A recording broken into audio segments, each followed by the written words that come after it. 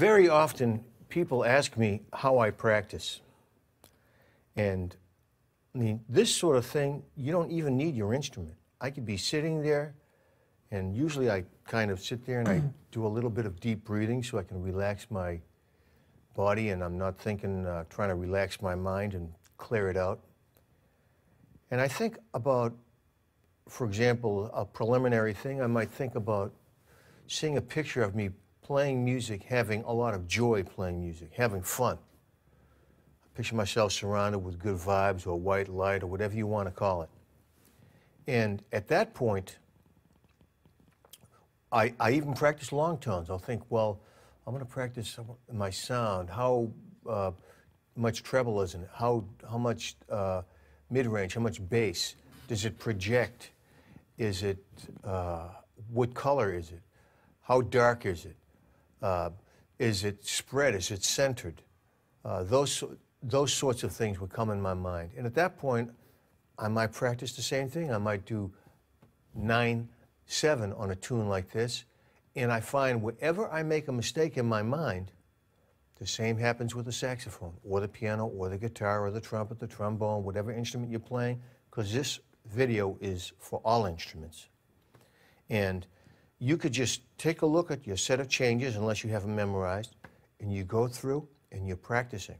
And I find that when you don't have an instrument, so you can, you even have to be more centered, more concentrated. You can't doodle, play a hot lick, play a tune, or be enamored with your sound, physical sound that is. And you have to really be there. You can't think about what I'm going to have for lunch, or that I'd like to take my girlfriend out for dinner tonight, or your wife, or gee, I'd have to give my son a ride to soccer. All those things you have to eliminate, or keep turning the station back to the one that you're on, which is practicing music.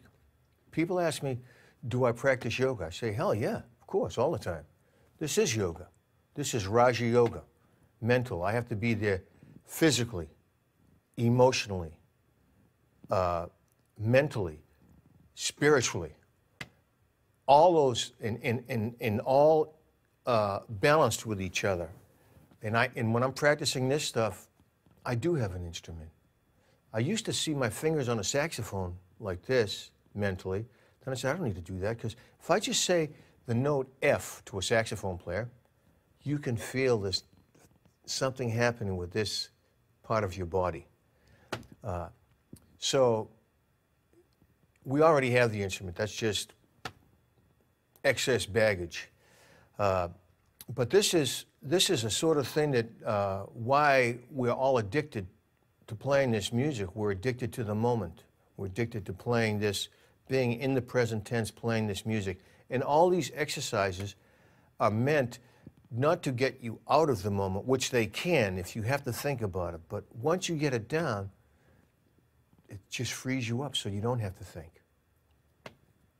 And I'm not thinking about, gee, I don't like my reed, or this weird acoustics in this room, or the drummer's dragging, or the drummer's rushing, or the bass player's not doing what I want.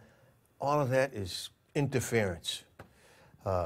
So you just get to the task at hand, and great stuff to practice mentally.